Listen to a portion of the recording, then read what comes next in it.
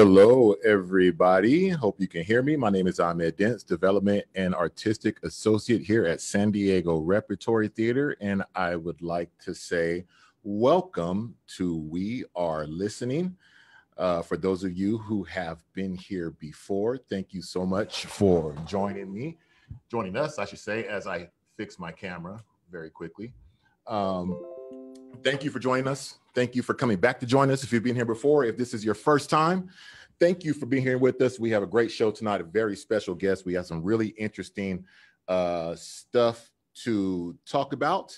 But before we get into that, let me welcome back to the co-host chair, the one and only Jacole Kitchen. Jacole, come on in and step into the room with me. How are you doing? Hey, Ahmed. Hey, everybody. It's so good to be back.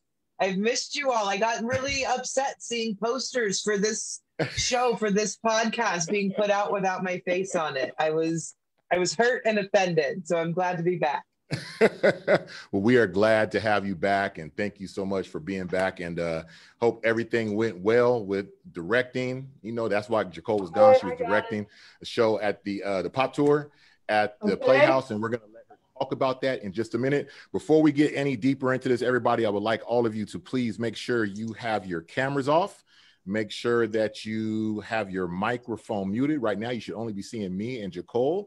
And if you go ahead and click, if you in your settings, or if you click on hide all non-video participants, you should only see me and Jacole and our guest when we bring him on. But before we bring our guest on, we do have a couple of announcements we have to make. Number one, we would like to say congratulations to Jacole Kitchen, who is now the Director of Arts Engagement and In-House Casting at La Jolla Playhouse. Congratulations, Jacole. Moving on up, moving on up. Congratulations. How does it feel settling into the new name and the new position?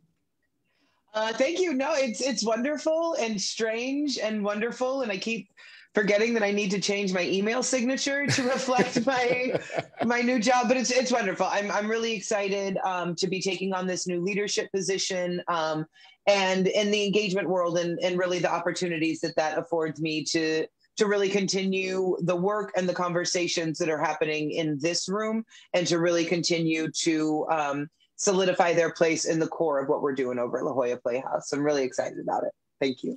Well, congratulations, and a shout out to you and all the work you've been doing here in San Diego over the years and everything you're doing at the Playhouse. It is well deserved. We also have one more announcement to make. Me and my friend Bob would like to make a quick announcement. We want to say an early happy birthday to Jacole. Jacole's birthday is coming up on Sunday, so we wanted to make sure before we got the show going, I got my boy Bob to hook me up with a little something. So me and Bob and everybody in the room just wanted to say, before we get into the weekend and before we get into the show, happy 23rd birthday coming up. Coming up on Sunday. So congratulations on the position and happy birthday to you. Thank you. Thank you. I'm surrounded by happy little trees right now. So thank you very much, Bob. Thank you, Ahmed. I appreciate it. Thank you very much. Thank you. And with that being said, Jacole, why don't you go ahead and let us know what is going on around your way at the Playhouse? Yeah, a couple exciting things coming up in the month of May. One of them is a production, Towards Belonging, that I'll get to that one, don't you worry. Towards Belonging, that is a really beautiful spoken word and dance piece that was produced and curated by Anjanette Mariah Ramey and Mariah Performing Arts. It features spoken word by Gil Sotu and 4 amazing dancers, choreographed by Anjanette Mariah Ramey and the folks over at Mariah Performing Arts. Really beautiful piece. It's a love letter to San Diego, to Southeast San Diego, and the array of people who inhabit it. So that is available for streaming starting May 1st. And then, of course, we have the 2021 Pop Tour, Pick Me Last, by Idris Goodwin. We just were in the rehearsal room. We had a week of rehearsal on Zoom with paper dolls. I was doing paper doll blocking because I had a model of the set and little paper people. And then we had 2 weeks in the room to rehearse this thing and put it on its feet. And then we had 2 days of filming, and we'll have this thing ready to stream for free for educators, for schools, for families, for any young folks who want to just get a little piece of theater in this hybrid medium of theater and film. Really spectacular piece, so much fun. It was a collaboration with the third year UCSD MFA acting graduates. Just a really, really beautiful piece. Can't wait to share it with all of you. Cool, cool, cool. Everybody head on over to lajollaplayhouse.org. Make sure you grab your tickets, get more information about both of those productions. Make sure you check out Jacole's work. As you guys know, or may not know, if you don't know, I'll tell you now that We Are Listening is produced by San Diego Repertory Theatre in partnership with La Jolla Playhouse and the Old Globe. So I do want to bounce on over to the Globe, and instead of our third wheel, who's never here with us, Mr. Freedom Bradley Ballantyne, part of our curation team here on We Are Listening. We want to talk to you about Hamlet on the radio. This should be really fun. You know, Jacole, the thing about this is, like you were talking about what you had to go through, you know, dealing with rehearsing on Zoom, and you know, just looking at this whole thing. I want to tell everybody who's listening, who's, you know, kind of wondering, you know, what's going on. It's like, you know, we've had to adjust to the pandemic. We've had to adjust to this new, you know, digital world. But, you know, it's been hard. There's been growing pains, but there's some real innovation coming out of what's going on. And I think people are really digging in and seeing what they could do. I think everybody could pretty much say we're doing more than we thought we could do. We're doing more things than we thought we could do with all these new tools and figuring out ways to bring productions to audiences. So it's just really it's really a fun and curious time, especially as now we're looking back to getting back live. But we know that this is going to be, you know, it's going to be a hybrid of live and digital arts from here on. And that's just the world we're in. And it's really exciting. And I want you guys to make sure you head on over to the oldglobe.org. They have a production of Hamlet on the radio. It begins on Friday, April 23rd through June 27th. Make sure you get on over to the oldglobe.org and check that out. That sounds like it should be really, really fun and interesting. And that's another thing that's happening is there's a lot of things coming out now, a lot of radio plays, internet plays, podcast plays, just a real innovative time in theater. And we appreciate all of you for sticking with us through this time as we have been trying to figure out how to keep bringing art to you. Let me go ahead and bring things home for a minute here to San Diego Repertory Theatre. Great show we have streaming right now. It ends this Sunday on Jacole's birthday. It'll be the last day that you can stream it. Higher and Higher, a rock and soul party starring Chester Gregory. He is doing all the Motown hits. It is high energy. You will love it. It's fun.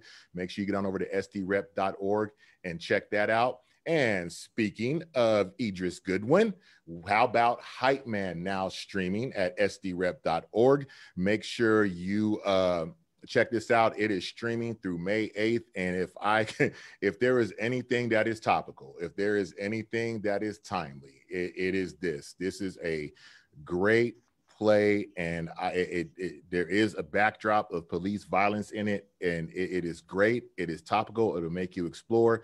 So please make sure you check that out. And then really quickly, and then we're going to bring our guest on, I want to get into a couple of We Are Listening notes. We have some spectacular guests coming up. I don't have this first guest actually published yet, but I think it's a lock. So I'm going to say tentatively 2 weeks from now on April 29th, we will be welcoming Margot Hall. Margot Hall is a spectacular actor, director, and she is now the artistic director of the historic Lorraine Hansberry Theater. Lorraine Hansberry, a very, very powerful woman, powerful figure in the civil rights movement, was very close to James Baldwin, Medgar Evers. So we are really hoping that we can really get that finalized. I think we're good. And as soon as we're good with that, I will make sure to let you know. But we want to welcome her on April 29th, hopefully. And then on May 13th, we will welcome Kalundra Smith. Kalundra Smith is actually a theater critic and journalist based out of Atlanta.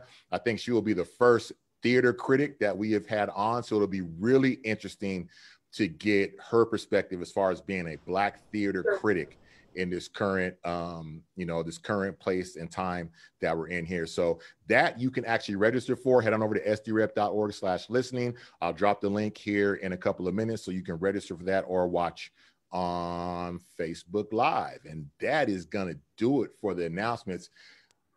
I've really been looking forward to having this conversation. We're going to bring on Jeremy McQueen. Jeremy, why don't you go ahead and come on camera. Jeremy McQueen is an award-winning choreographer. He is also the founder of the Black Iris Project. And we're really looking forward to and thankful for having him here. Jeremy, how are you doing tonight? I'm good, thank you. Forgot I was on mute. I'm good. How are y'all doing? Good. Thank you Glad for to have hanging you out here with us tonight. Thank you. Thank you so much for having me. I appreciate it. And you're in New York, correct? I am, New York City. Okay. How's the weather out there? What's it looking like right now? Because I usually pay attention to the weather nationally, but there's been so much other mess going on. I haven't been able to keep up. How you doing out there right now? I'm hanging in. There's a lot going on in the world right now. It's raining today, which kind of feels serendipitous of kind of my mood and how I feel about everything. But it's been a calm day, to say the least, on the outside. Good. Well, I'm glad I'm glad you're doing all right. And I'm not gonna lie, it's been a rough few days. Today was another rough day, but I'm glad we can all sit here and talk and talk about some things. Jeremy, why don't you go ahead and, like I said, I always say, anybody can do introductions, but we always like our guests to go ahead and introduce themselves a little bit to our audience. Why don't you go ahead and tell everybody a little bit about yourself, a little bit about your background and how you progressed and got into this performing arts world? Sure, of course. I, Jeremy McQueen, am a native of San Diego, California, born and raised in Southeast San Diego. I started dancing at a very young age, or actually I started in theater first. My parents grew up in Alabama. They grew up in very large families and grew up fairly poor. And my dad had this dream of taking a leap of faith and moving to California and just trying something different. And so my parents, who met in college, they ended up moving to California, and they vowed that they would expose their child or children to all the opportunities and things that they didn't get to experience at a young age. So at a very young age, I was exposed to music, dance, theater. But it was when I was about 8 years old, my mom took me to see the national tour of the Phantom of the Opera when it came to the San Diego Civic Theater. And we got these nosebleed tickets all the way on the last row of the balcony, so high up that we could rent binoculars. And my mom rented these binoculars, and I practically hogged them the entire time. I loved everything about the experience, from the plush red seats that I sat on the edge of, from the velvet curtains, the costumes, the scenery, being able to see the orchestra in the orchestra pit. Everything about that experience just gave me chills in ways that I had never experienced before.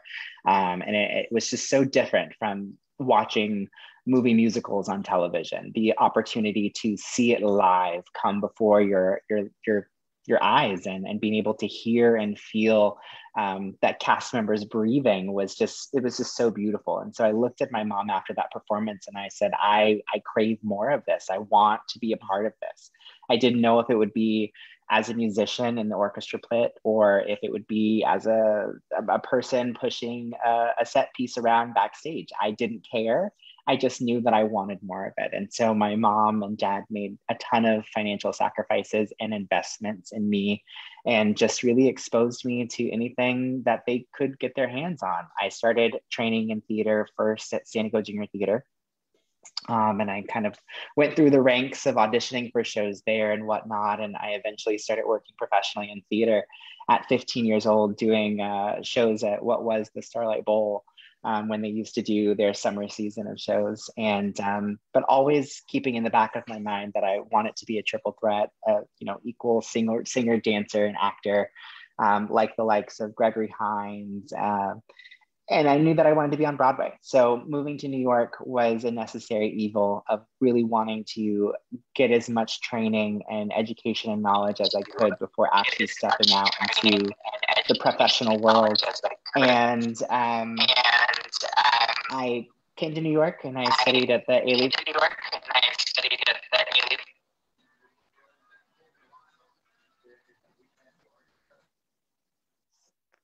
I think we might be experiencing some technical difficulties there.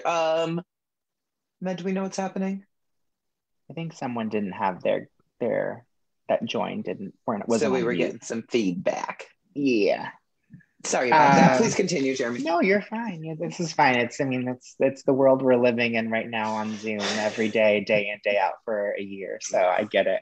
But yeah, I moved to New York about 16 years ago to gather a stronger education in the arts, and I attended the Ailey Fordham BFA program, which is a really unique collaboration between the Alvin Ailey American Dance Theater and Fordham University.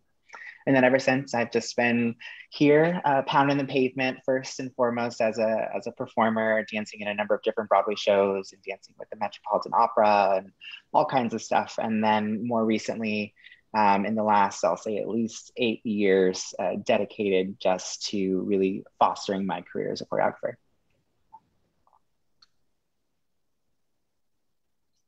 Ahmed, you're on mute.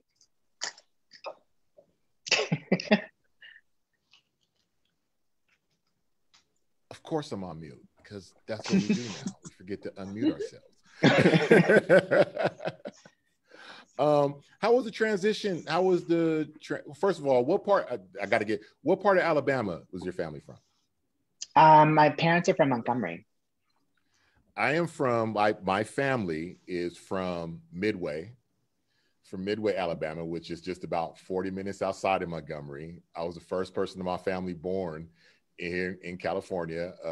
My dad took the family, took my brother, sister, my mommy's in the Navy. They went all around the country. He retired here in the Navy in San Diego. So that's how I ended up here. So it's funny just hearing those kind of, that kind of parallel, trajectory. How was your transition going from San Diego to New York?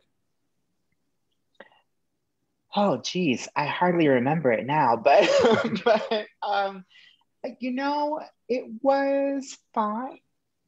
I think I prepared myself in a way that I had visited New York as a child, and I was always enamored by the bright lights. But I knew that, at least in high school, I knew that living in New York and being surrounded by people that are so much stronger and greater than you was going to propel me, but it was also going to present a number of challenges psychologically. So I wouldn't say I really had a whole lot of challenges. I tried to just constantly remind myself that this was my dream, even though I hadn't achieved the goals of the Broadway shows that I wanted to be in just yet. Even just living in New York and being able to wake up and walk to Central Park or do something of that nature continued to propel me and feed my spirit positively whenever I felt homesick or sad or depressed about whatever was going on. Can you talk a little bit about the difference of the sort of artistic climate as a Black artist in San Diego versus New York? And I know you were a very young artist when you were here in San Diego and before you transitioned to New York, but just very curious about just, the cultural competency, the artistic culture as a young Black artist in the two cities. Yeah, I'll say definitely in San Diego, I felt that I was one of very few. I'll rephrase. So I went to San Diego School of Creative and Performing Arts for middle school and high school. And there I really felt like I understood what diversity was. We had so many different ethnicities and cultures brought into one campus. And our administration, our faculty, it really reflected a lot of diversity at that time. So many of the dance teachers that I had at SCPA were Black or people of color. And I think that connection was something that really helped me a lot, because one teacher in particular, Donald Robinson, who's a San Diego icon, he really gave us not just dance skills, but he taught us life skills. One of the biggest lessons that I feel like I continue to resonate from him in my life is discipline. And he used to say, discipline is doing what you know you're supposed to be doing, even when no one's there to make sure you do it. And that was something that, you know, we could take with us even outside of the dance room. Like he taught us that being on time means to be early. If you're on time, that means you're late, you know, things of that nature. I think he was really preparing us. So at SCPA, we were in this little bubble of diversity, but at the same time, he was giving us tools to learn how to code switch and how to really maneuver throughout life as people of color. Now, outside of SCPA, I did a number of, like I said, junior theater, and I studied at California Ballet, a number of different institutions where I was often one of very few. And I knew very early on that I was an anomaly. A lot of times my parents, especially being from the South, they were very skeptical about any time someone would want to give me a scholarship to attend, you know, their school or their program or whatever. And one of the questions that I remember my parents asking me was, you know, well, how many Black kids are at the school, or how many are in your classes there? And then they would also ask, you know, and are there any people of color on faculty or in the leadership?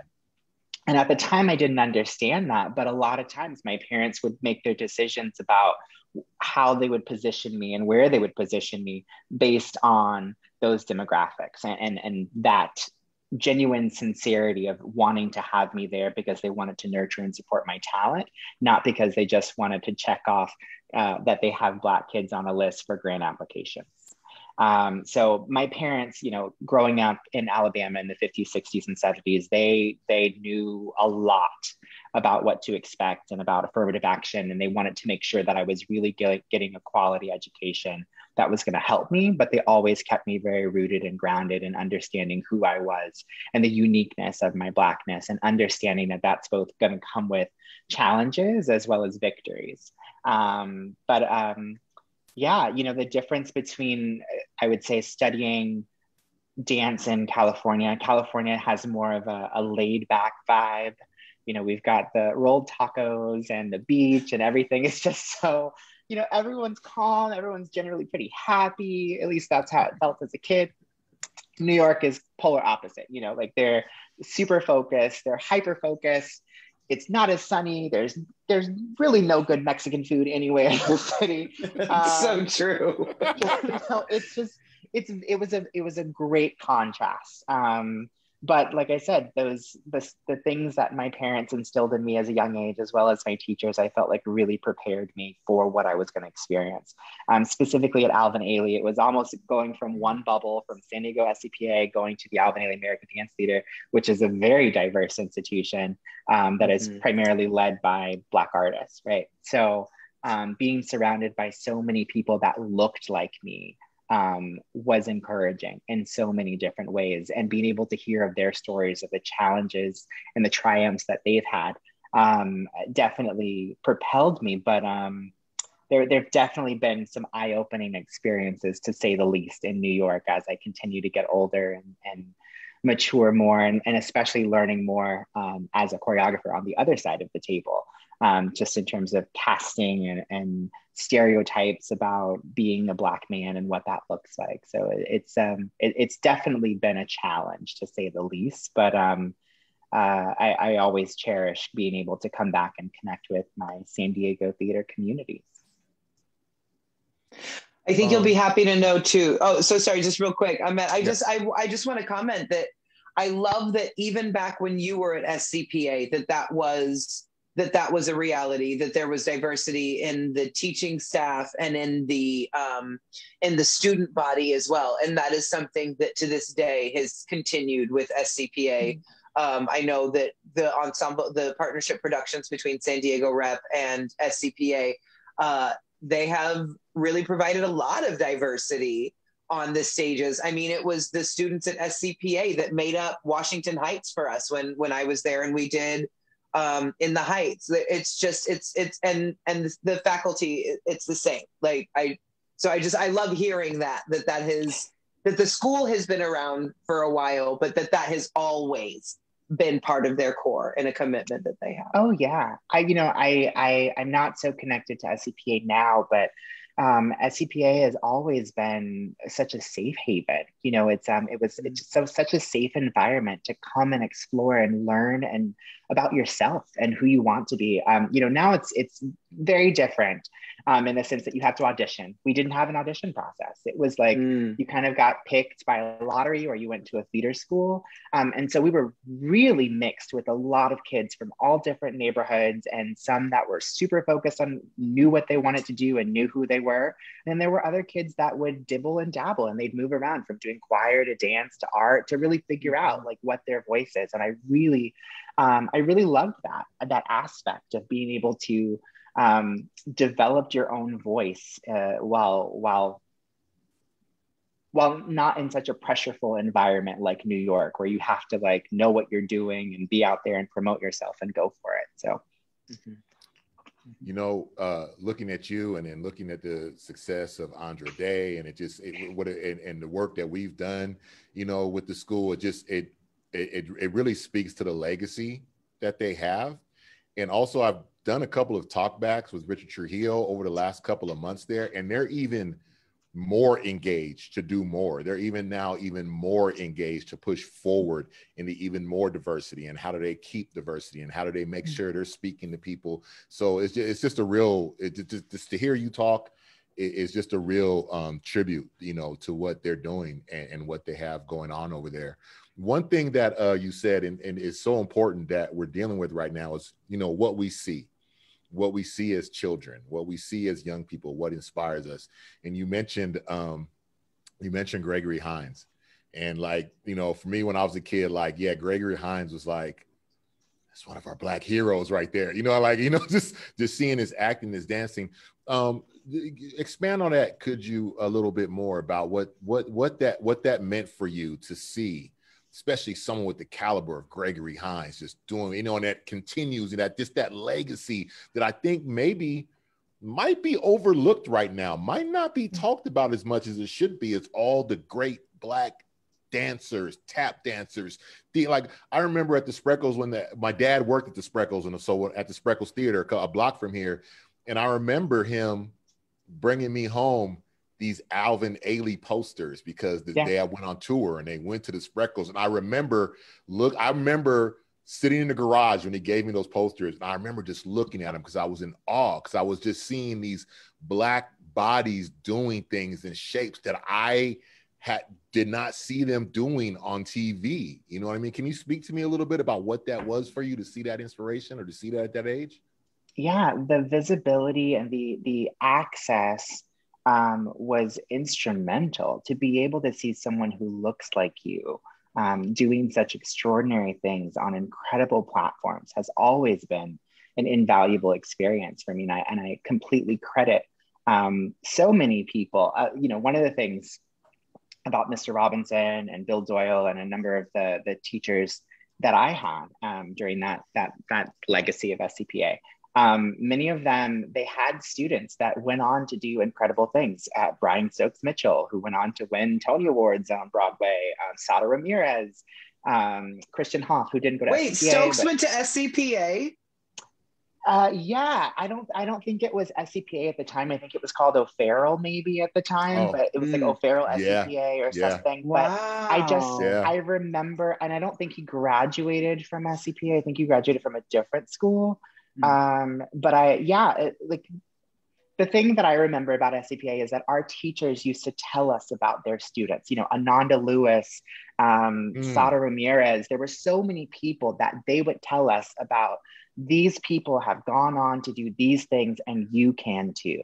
And a lot of times those alumni would come back and they'd lead master classes and they'd talk to us. Jeffrey Gerodius was one person that I remember who had graduated from SCPA and then later on went on to dance in the Alvin Ailey American Dance Theater for many, many years.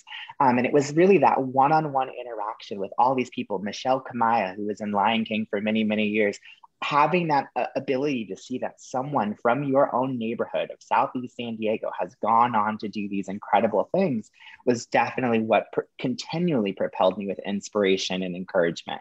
I don't know if SCPA still does that. I know a lot of myself and my alumni friends, we always feel like perhaps SCPA doesn't really understand the legacy in the ways that we do. So I'm not sure that they're able to share that with their student body.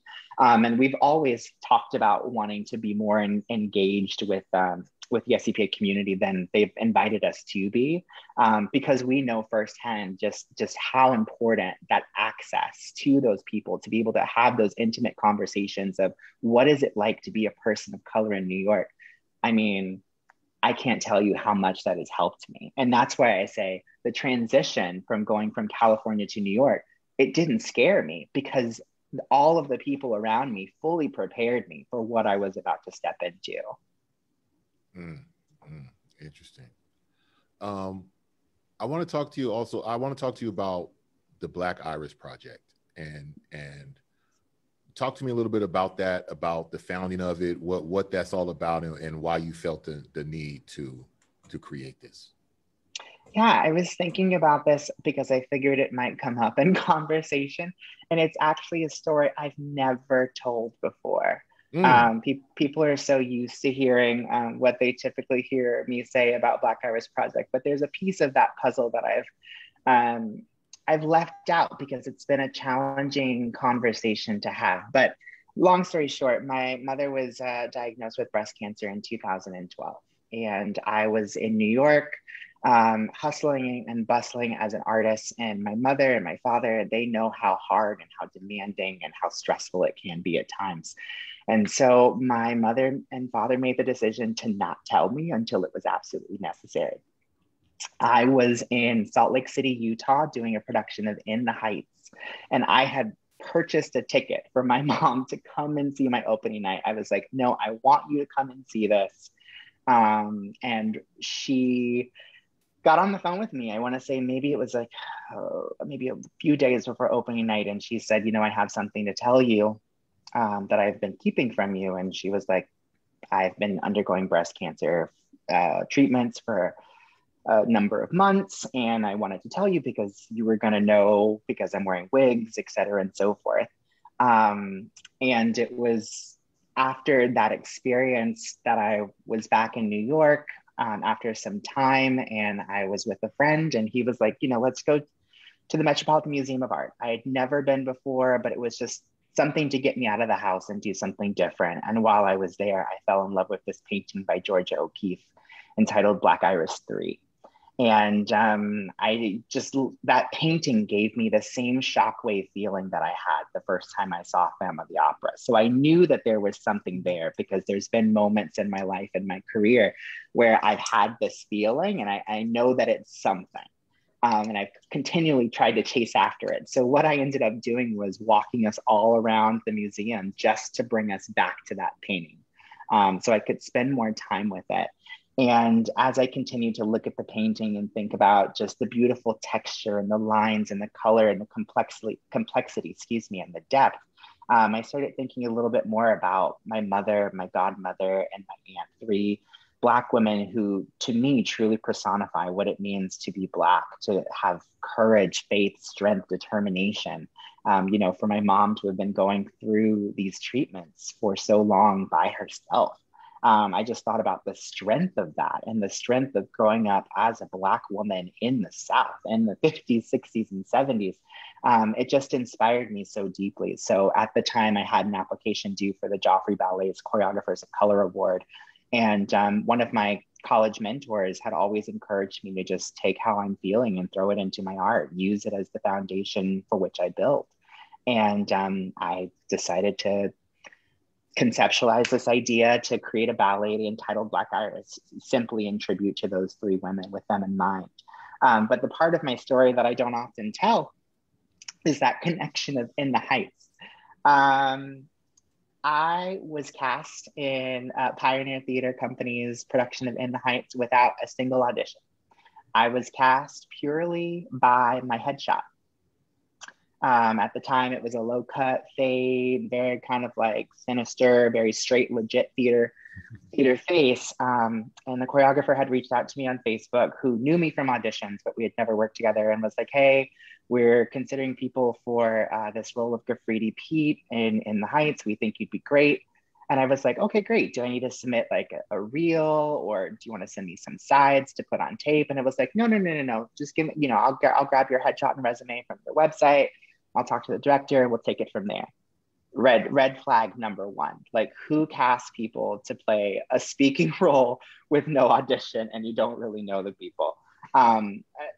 Nevertheless, it was an equity contract. You know, I needed my health insurance weeks. It was an opportunity to step outside of my comfort zone and do something different, even though I myself was like, wow, okay, well, I don't really rap, but we gonna give this a shot. That's what I was thinking. Graffiti Pete. You don't cast Graffiti Pete without seeing him dance and hearing him rap. Like, period. Yeah, period. So I knew that this was going to be an experience, but I had no idea just how much of an experience it was. I mean, we're talking about Pioneer Theater Company. Yes, I am naming names. And we're talking about a primarily white producing team. From what I can remember, it was an all-white artistic team. And let me tell you, the trauma that I experienced, the moment I walked in the door and I introduced myself to the director, it was like I saw this terror in his face, like, oh my God, what have I done?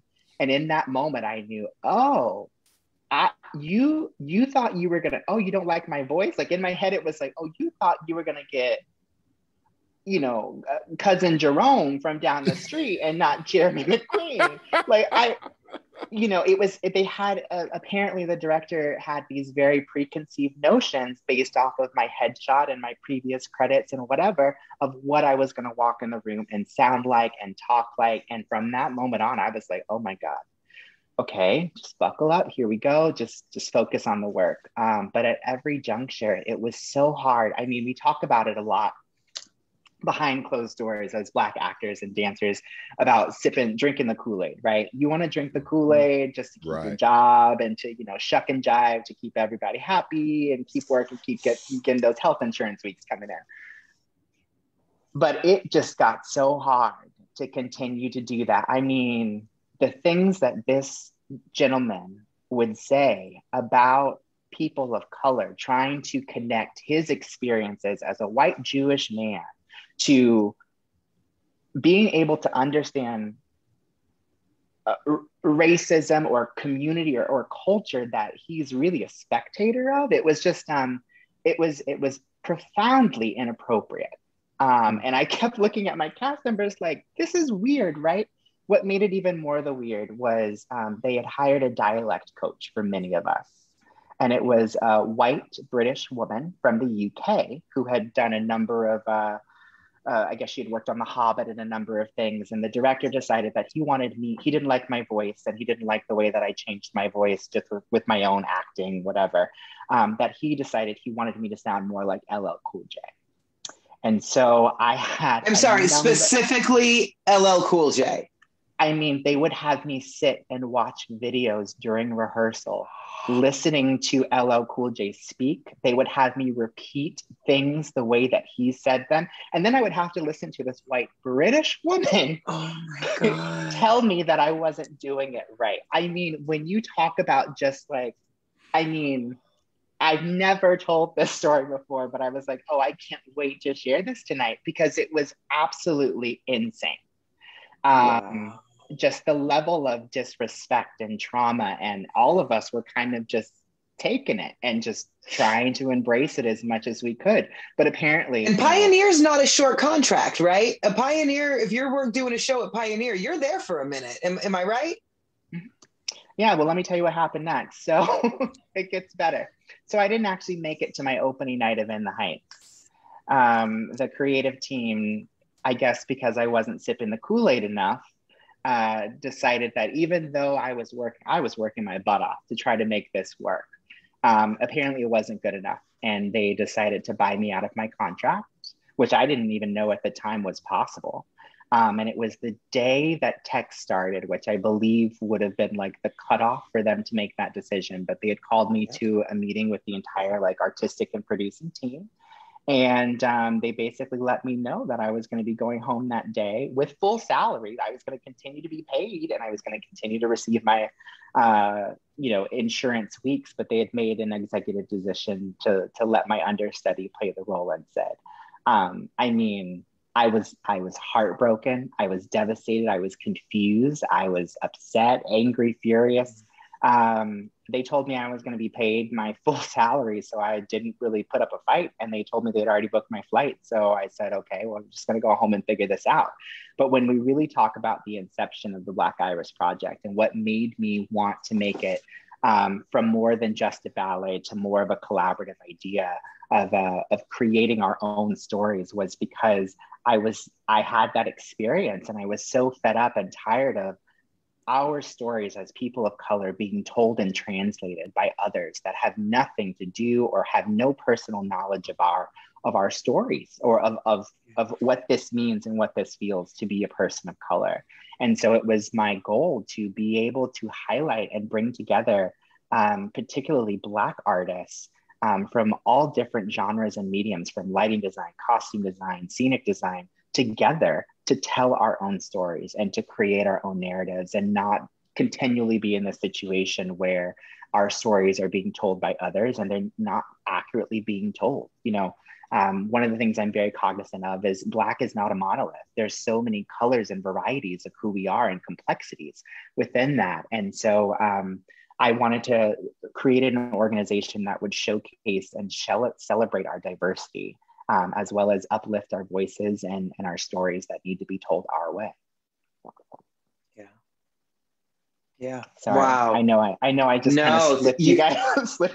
Whoo, no, you blew my mind. And I know we want to keep the focus on the Black Iris Project. And I know that Ahmed has some more questions about that, but man, you just blew my mind.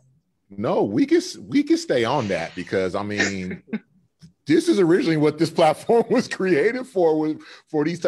You know, I was just watching, I shared this in artistic meeting today. I was just watching an interview with Richard Pryor when he was on the Dick Cavett show.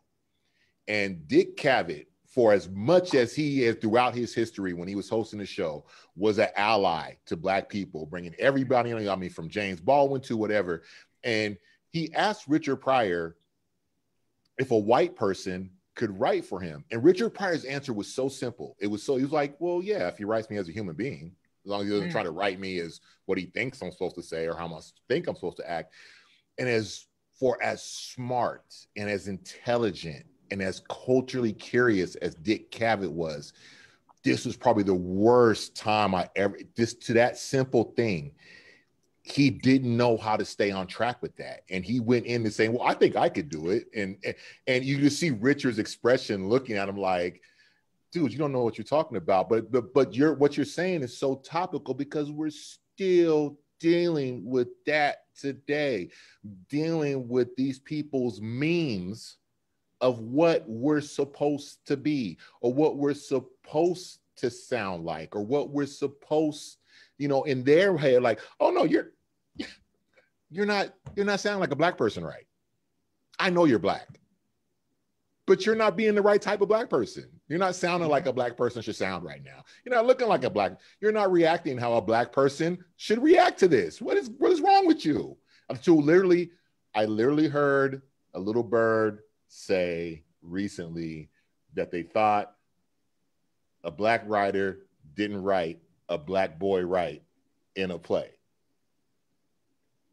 And I'm like, well, as someone who was once a Black boy, I think he got it right. You know, but no, that's why I wanted to stay with that, because people need to understand this. This is not gone anywhere. This is not left. This is not gone anywhere. Mm-hmm. Cole? No. No, it's so deep. It's so deep, because it's one thing okay, so we're finally at a point where we're able to write our own stories. And there's part of me that is getting flashes of the 40-year-old version, Rada, what's her name, that's on Netflix right now, doesn't matter, but that we finally have a voice. We're finally able to tell our stories. Because the thing that makes In the Heights amazing is not just that it's Black and brown bodies on stage, that it's a story of a community written by people from that community. And that's what makes it beautiful and spectacular. And it's like, yes, telling our stories. And then you get somebody in who says Graffiti Pete should sound like LL Cool J, because that's the reference that they have. That is the only, like, this is the, it's, but then you have the flip side of it in a play that the Rep did a couple years ago, where I'm going, if you've never met a Black person, don't try to write a Black character, because it's obvious you've never met a Black person by the way you have written this Black character. Black people don't say that. That's what white people think Black people would say. And again, you're right, Ahmed. This is where this program started. This is not where we are. This program is about a celebration of Black artists and the work that they are creating. And yes, some of that work is created from places of real trauma. And forgive me, Jeremy, I've been away for a couple weeks. I haven't been triggered for a while like this publicly. But let's keep this about the celebration of the art for a moment. We'll curve back, because I do have a couple of just general follow-up questions. But let's keep this about the art. Ahmed, get us back on track. Yeah, Jeremy, that's how we get down here. That was my version of diplomacy. Yeah, we're being on good behavior tonight. And so with that, with the Black Iris Project, I want to get into a little bit of I really want to talk to you about Wild Act 1 and why it's so important to me, and why I think if people didn't see it, I'll throw a link in the chat to the I watched a talk that you did with the Sorensen Center for International Peace and Justice, which is really good, really, really great talk. And I want to throw that in the link. Great interview. Check it out when they have time. But before I get into what I think about it, why don't you, and I know what it just stopped streaming this Sunday, Wild Act 1. Why don't you describe everybody a little bit of exactly what it was? And then I want to talk to about why I feel it's so important for things like this and other projects to really be injected in art right now. Can you talk to us a little bit about what Wild Act 1 was, or is, I should say? Yeah, absolutely. Well, I'll talk a little broadly and then I'll work my way down. I recently was given a Soros Justice Fellowship from Open Society Foundation. And as part of the fellowship, it's really diving deep into the criminal justice system and analyzing and offering perspective and suggestions on ways that we can reform and create change and evoke change and move forward. And so I ended up deciding to break down this ballet that I wanted to create called Wild into 4 parts. They're titled similar to, as you would see, a regular stage performance: Overture, Act 1, Entr'acte, and Act 2. Act 1 in particular goes deeply into the juvenile justice system, really looking at one young male's experience celebrating his 14th birthday behind bars, and kind of understanding what that experience can look like for some young people, specifically Black and Brown people who are continually systemically impacted by the criminal justice system. So we get to kind of see a range of emotions throughout the course of one singular day, of what that experience is kind of like. Overture was more of a introductory film, which kind of outlined a number of situations or reasons why a young person might find themselves entangled with the justice system. Act 1 goes directly into the justice system. Entr'acte deals with coming home, re-entry into society, and then Act 2 will work specifically with looking at restorative justice and what a world without prisons can look like, and all of that. So did I just answer your question? Ahmed, you're on mute. Of course. No, that is it. That's exactly what I wanted to get into. What was the inspiration, or what was the process of turning this experience, or this issue, I should say, for lack of a better word, into dance? Like, what was the imperative to try to turn this into actual dance? So with Black Iris Project, I'll say most of the works that we do are social justice related. Usually my work is based on things that either I've experienced or that I've observed or that I'm deeply connected to, or that I find that my community is affected by.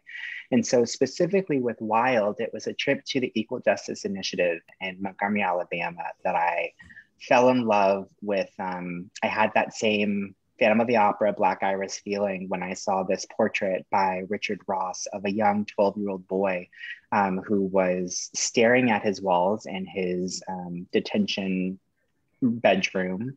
And I think he was about 12 years old at the time. But the walls were just covered in writings and etchings and carvings. And I was just so struck by it, thinking about the numbers, the droves of young men and women who have probably lived in this room at some point and have been affected by this system.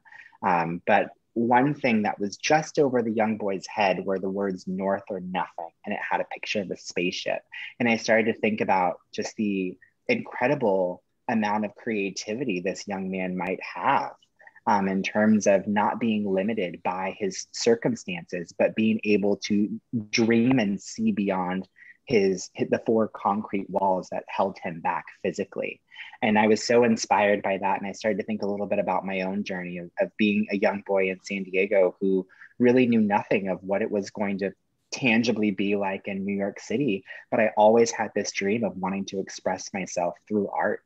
So much so that I would sequester myself in my bedroom for hours on end, writing drawing costume sketches or creating set designs and creating choreography. Like I did the whole thing. And I just started to think about the power of the imagination and how strong so many young men and women must have had to and continue to have to be during such challenging situations as these. And so using my own personal inspiration, as well as the amount of research that I've done, whether it be personal interviews or reading books.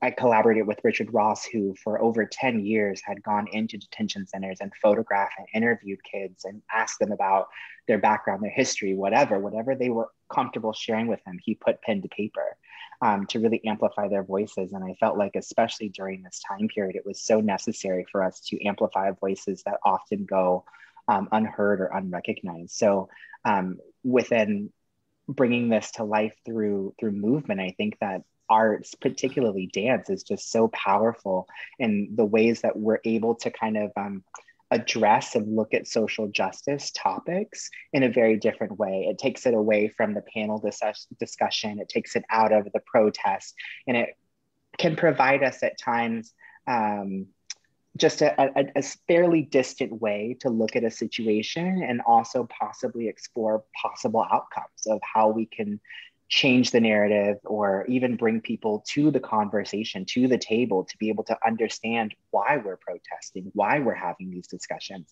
And movement has always just been such a medium for me that has been so powerfully evocative, being able to express so many ideas with even just gestures or mannerisms, really humanizing these young men and these experiences. So dance just felt like a natural medium to be able to show the dissonance of them wanting to express themselves, but people not really being able or willing to hear them.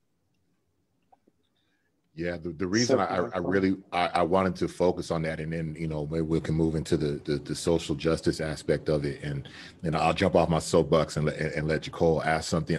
The reason why it's so important to me is that Jacole, we've had these discussions where I say, when you see stuff about prison on TV, you see things about incarceration on TV, it's just most of it's such trash.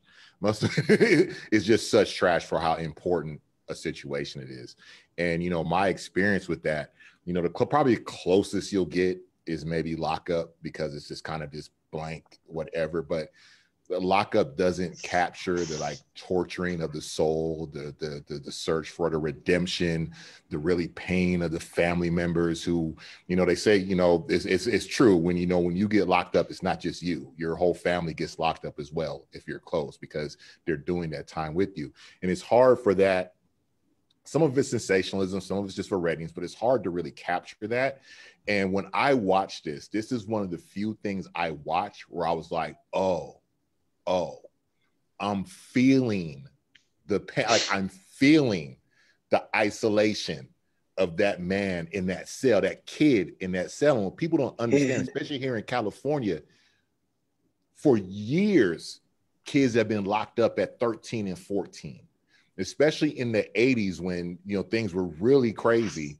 Kids were getting locked up at 13 and 14 and given 17 and 15 and 21 years to life.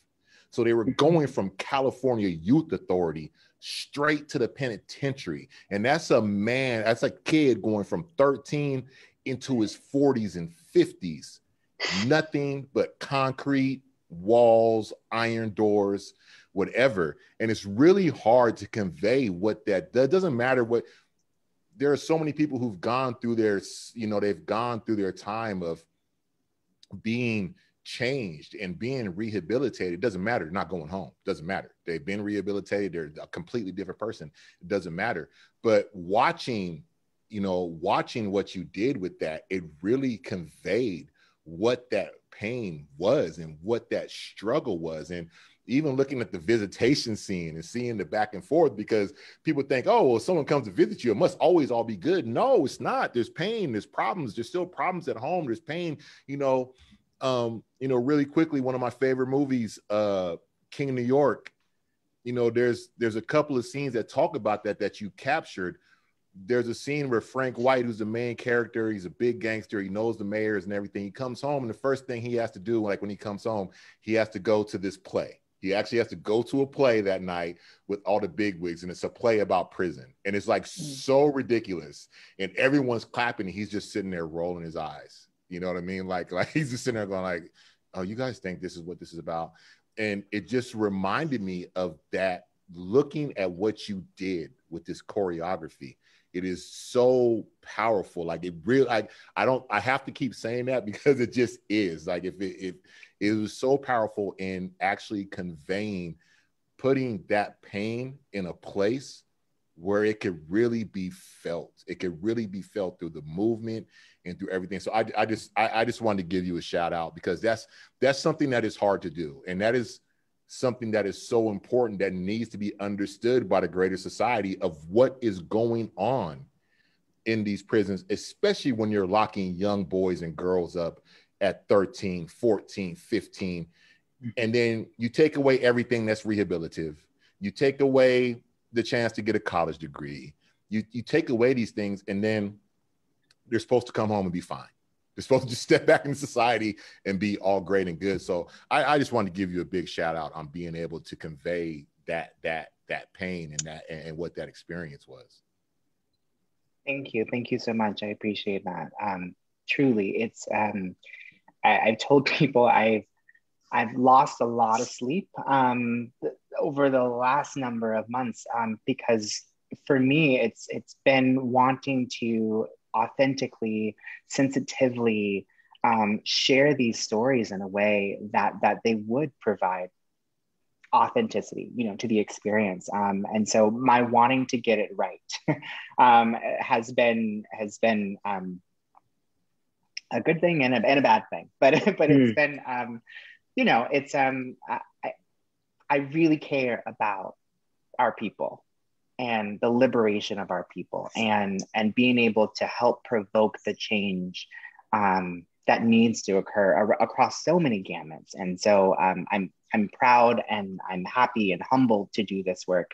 And it's just so heartwarming and fulfilling to hear that you and so many others have been positively impacted by it. I truly appreciate it. It's the most rewarding thing to ever hear.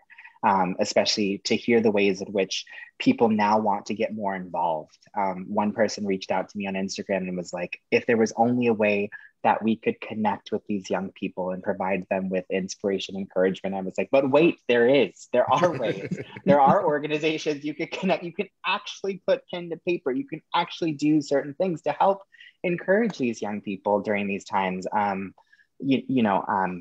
thank you. I appreciate that, truly.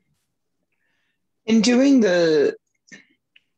doing the research, the necessary work to be able to do this right. And I can completely see where that would be both a beautiful and a horrifying thing.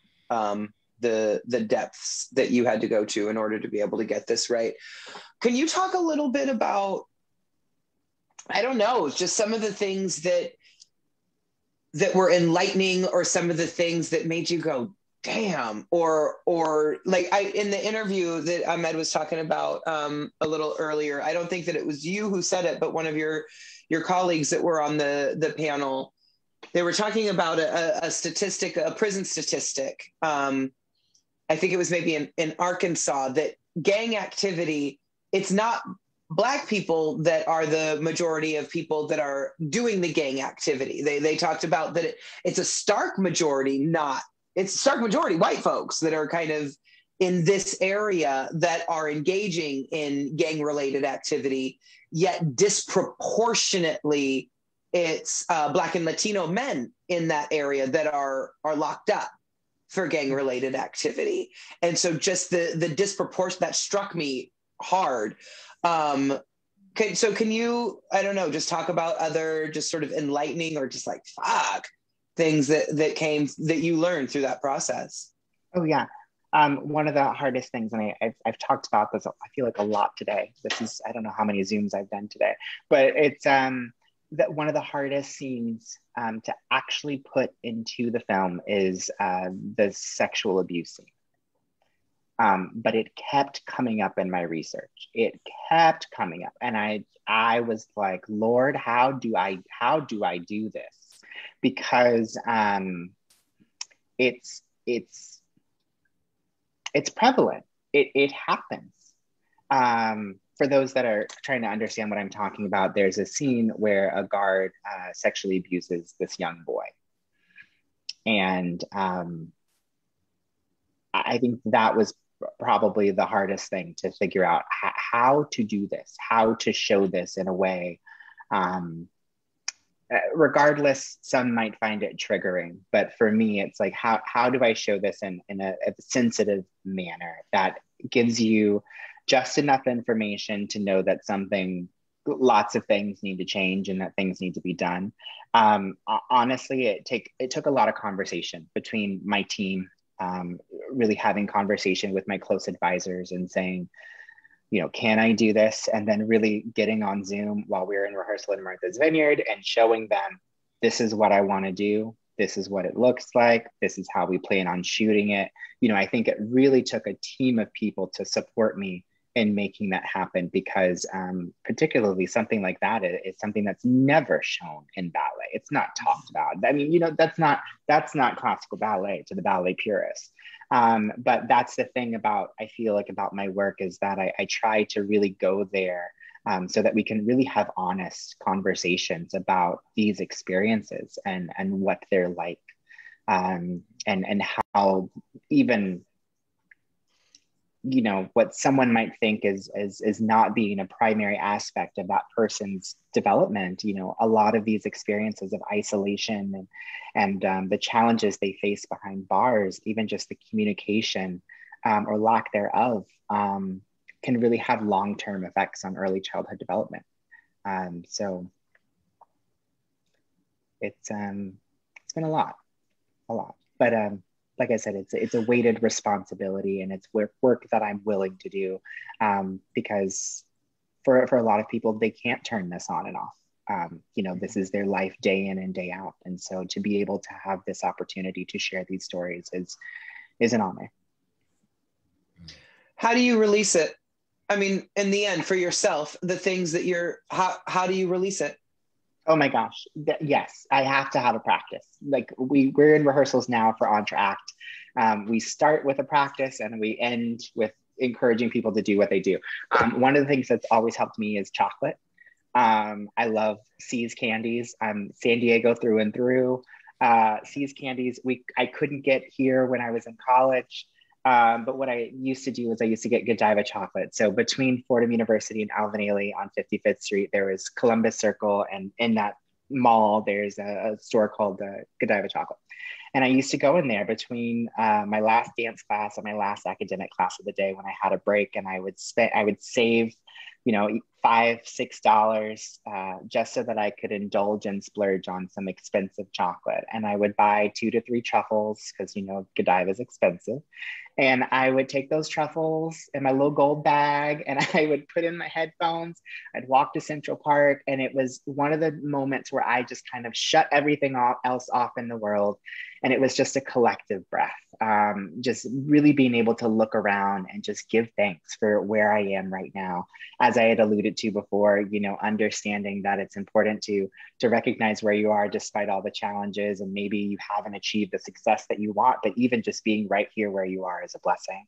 And so taking time to be cognizant of that and to relish in things that make my spirit feel so full and uplift me was important. So Godiva Friday was what it eventually was called when my friends started poking fun at me and I just started to give into it and lean into it. So that's something that I do now too on a daily, you know, whether it be meditation, I pray a lot, meditation, Godiva, and then my other one is reality TV, like reality, for lack of a better word, trash TV, like right before this interview to decompress between the heavy day that I had and this interview right now. I just put on Real Housewives of New Jersey for just 20 minutes yes.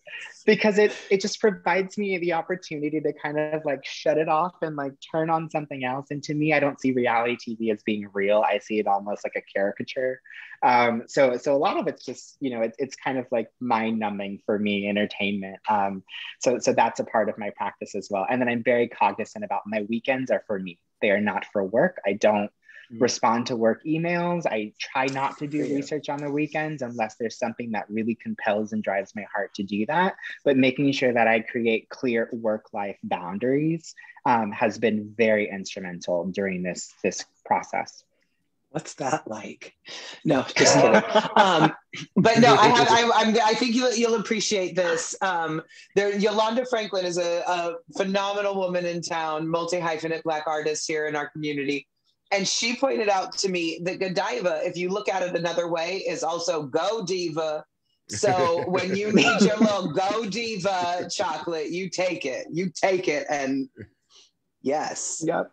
Now we have C's here, so I'm always getting my C's in the city and savoring it in the refrigerator and reserves for whenever I need it. Yes. That's right.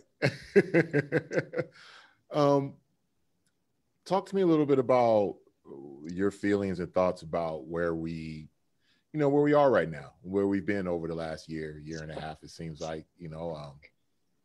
we're now on the precipice. I know, I don't know if things are different state to state, but I mean, as far as theater goes, we're on the precipice of getting this thing back to where we can have live audiences again and real opening nights and things such as that. Give me a little bit of your thoughts on where you think we are in the moment overall. Yeah, for the longest time, it's been hard to talk about where we are or where people think we are, because I feel like a lot of what I've experienced, particularly over the summer and early into the fall, was performative solidarity. As organizations were very quick to try to combat years of racial silencing or just racial nonchalance. So, I'm optimistic. I'm always trying to look at the glass half full versus half empty. So I'm hopeful that when theater and dance and the arts really come back full swing, that it will be even more colorful and even more vibrant than it had been in the past. And I do see ways in which that it's already starting to change. And I love it, even from just being able to have conversations like this so openly with all of you across the 3 organizations. I think it's so beautiful. So I look forward to really being able to engage audiences even more deeply now that these conversations have really come to a head and people are starting to be more cognizant and more willing to learn about our experiences and really finding ways to truly amplify Black voices and the Black experience. So like I said, yeah, I'm very optimistic. We are slowly getting back to live performances as well, which I can't wait for. But for me, it's always been about access and trying to find ways to continue to inspire and uplift our communities in particular. And that's what got me into the medium of film. Before the pandemic even started, before it became necessity to film your performances or live stream them, whatnot, film was something that I started dabbling into in 2018 with a ballet that I created entitled A Mother's Right. And that film actually went on to be nominated for a New York Emmy Award. And it really opened my eyes to new ways that we can reach audiences. And I think that that's one of the positives of this really challenging year that we've had of the pandemic, is being able to connect with people literally from all over the world and all over the country on such much more meaningful levels than we've had the ability to in the past. And so I look forward to that continuing as we move forward into this new normal. Absolutely. Yeah, I love it. It's because we can't go back to the old normal. That wasn't working. So I am very excited to see the way that young artists and seasoned artists are using their voices in a way that they haven't before. Even I saw that Thandie Newton has gone back to using the Zimbabwe spelling of her name. Like, why do we have to sugarcoat ourselves? Why do we have to make ourselves more palatable? Karen Olivo using her voice to say, no, I'm not doing this anymore. I'm not coming back to Moulin Rouge. That is a toxic environment. That shouldn't be acceptable anymore. Oh, was that what happened today? Yeah. I saw something. I am greatly paraphrasing, but yeah. No, I am not going to return to an environment I don't feel valued and appreciated. Wow. Yeah. Wow. It's happening. There's a young, I'm not going to call it out, but there's a young San Diego artist who used her voice, who saw that happened. And she's now living in New York, came up in San Diego, but she said, you know what? I had a toxic experience working on a show in San Diego, and I'm going to speak on it because I need to, because I can't be silent anymore, because we can't any longer say, that's just old Hollywood. That's just how directors are. That's just how producers are. No, it's unacceptable. It should have never been acceptable in the first place. But as you said earlier, we feel like we need to shuck and jive. We feel like we need to just become palatable and yes, sir, no, sir, oh, I'll do the thing. Yeah. Oh, you want me to be LL Cool J? Yeah, I'll be LL Cool J, because even though that's nothing in my essence, but sure, I will bend myself into whatever it is you need me to be because I need a job. You know what? Fuck it. I don't need a job that much. I don't need a job that bad. And I know we're running out of time, and we need to be very respectful of you because it is coming up on 10 o'clock where you are at. But there's still so many things. I could go on with this conversation forever. We didn't get to go into the code switching. I really wanted to ask about Alpha, but take it off the green. It's. I got time. I got time. Oh, let's talk about that. So yeah, that's the last thing that I'll bring up, because that was really hit me in that interview. You had mentioned that you toured with Wicked, and there was always that moment of watching Elphaba make herself colored and then decolor herself at the end of the show. And you know what? As an agent, I used to negotiate a number of Elphaba contracts, and them heifers get facials and shit put into their contracts because it's really stressful on the skin to be able to have to do that and take that makeup on and off every day. Like, no shade to Elphabas, because that's a hard fucking job. That's a hard fucking job. But they get facials because they have to take that color off. So was that ever like part of the conversation? Because I will also say ain't a whole lot of black munchkins running around either.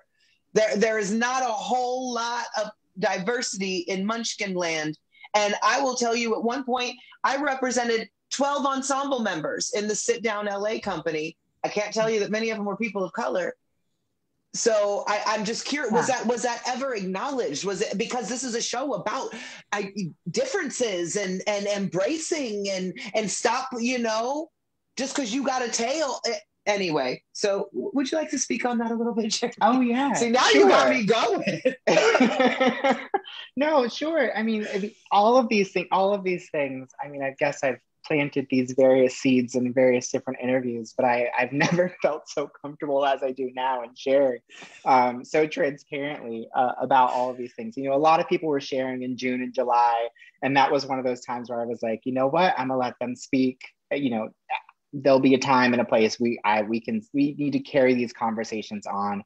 But Wicked was another one of those experiences that truly led me to wanting to create the Black Iris Project, to being able to tell our own stories, because I can't tell you, I loved the women that play Elphaba. And my boyfriend and I were just sitting on the couch the other night, and I was pulling up, bootlegs on YouTube of various women singing No Good Deed, so I love it. But it was another one of those situations, definitely not as bad as In the Heights, but it definitely was like the cultural sensitivity of the situation just was not there. And the cultural representation was not there ever. I was one of 3 Black people on my tour. You would only generally see 2 Black people on stage every night, 1 Black boy, 1 Black girl. And what the track that I had, or the ensemble role that I had, was the Black boy track, typically known as that. And it was kind of a 1-for-1 situation. Yeah. Oh, yeah. There was tons of typecasting. I had never heard that. All of the contracts I did for Wicked over the years, I never heard that, but shit. Oh, yeah. I mean, I had been in for Wicked probably around 9 times over the course of 4 years. And my agent would often come back to me and say, oh, it's just not the right track for you. There's other ways that they like to fluff it and make it, sound colorful and whatever. But I always knew, because I knew the people that were dancing my track on Broadway, and I would always see it was a Black guy, then another Black guy, then another Black guy. And I also saw the trends when I would go in for callbacks. If I was in a room surrounded by nothing but Black men, I knew that track was open and that they were going to hire someone that day. And that's when I got my job. I walked into the audition and I said, oh, okay, so we're serious today. Okay, it's time to book a show. But I really hated that experience, because then it's not even just that. I'm going up against my friends, my peers, my colleagues that I admire, that I love. And I didn't like that they're essentially putting Black people up against one another. So for the one available track. Exactly. And then, it just comes down to, just cultural sensitivity. I had replaced another Black guy, and I had probably been in the cast for maybe a week or 2. And this woman in the cast comes over to me, and it's like, oh, thank God you're not like so-and-so other Black man that was in your track. Mm-hmm. Yeah. All things that were said, it's like they started specifically starting to see the Black men in these tracks as difficult, as challenging, as whatnot. But at the same time, when I saw it, I was like, oh, wait, like the amount of code switching that I have to do in order to be here and to be seen and recognized and accepted, it was insane. So it got to a point where I was like, there's no way that I can continue this, because there's clear double standards with how certain people were allowed to behave versus myself as a Black man. And I ended up having, I put in my notice, and I left the show, because it was a show that I had always wanted to be in, and I loved so much. And but it just, I feel like God only puts you in situations when you're really, really able and ready to meet them head on. And I think that that's one of the reasons why I didn't get that show for so long, was because he was like, nah, you ain't ready yet. Because when I got there, I literally was like, wow. I mean, I was even a monkey in the show. I was a monkey, which I feel no problem with that. But it was just, yes, Elphaba, the way she would do her interviews, and they would videotape her. The popular trend was that the news crews would come and they would watch her become green. And that was probably the most annoying thing to hear. And then to continually see them never really casting a Black woman to be the lead role. When the entire time I'm sitting there crying, waving at Kate during Defying Gravity, because I understand this experience so deeply than so many others. It was challenging. It was a beautiful, but challenging experience, definitely as a Black person. So I hope that when Broadway does come back, and that when this movie is made, that they will do the right thing and cast a Black woman as Elphaba, because it's really a Black woman's story. I believe that Sekon Senblo is the only Black Elphaba. Am I wrong about that? Have there been others since her? I know she was the first for sure. Have there been others? Yeah, there's been others. Sekon was, I believe, standby on Broadway, and so she went on a number of times. Danielle Williamson, she was in the Chicago cast. She was an understudy Elphaba. Brandy Siobhan Massey, she was an understudy Elphaba in the Broadway company, and she went on a number of times. Okay. There's been a full-time Elphaba. I forget what her name is, but she's in the UK, full-time Black Elphaba. To my knowledge, there's never been a full-time Black Elphaba on Broadway. But you're right, it's a Black girl story. But they're in there. They're in there. Mm-hmm. They're just not in there and out there to the front as most people are. And it's probably not as exciting just to watch a Black girl turn green.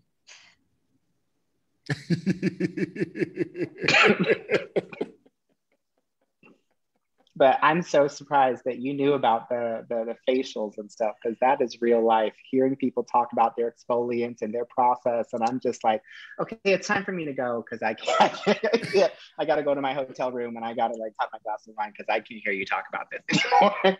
Oh yeah, no, it was always a negotiation point on an Elphaba contract, whether it was a standby, whether it was an understudy, whether it was a whatever, getting the number of facials per week that we would get negotiated into that contract. Wow, I didn't know about per week. Wow. Yes, sir. Yeah. Got work to do. So that's Wicked. Ahmed, why don't you take us home? Real quickly, when can we look forward to an Act 2? Are we looking forward to an Act 2? How about that question first? Entra Act is actually going to be a live experience. It happens May 15th. We are going to film it for later distribution, but that's not currently planned as to when and how that will be distributed.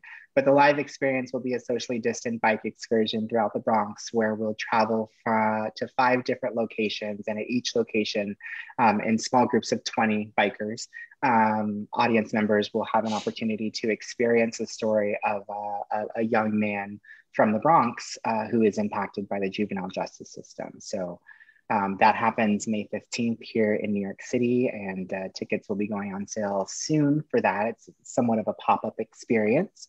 And Act 2 will be unveiled around September, mid-September.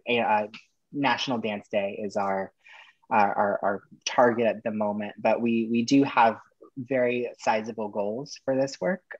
We are definitely looking at Netflix or HBO Max, or we're really trying to see how we can get this work shown on a larger scale and really further reach audiences around the globe to really further these conversations and really uplift and amplify these necessary Black and Brown voices.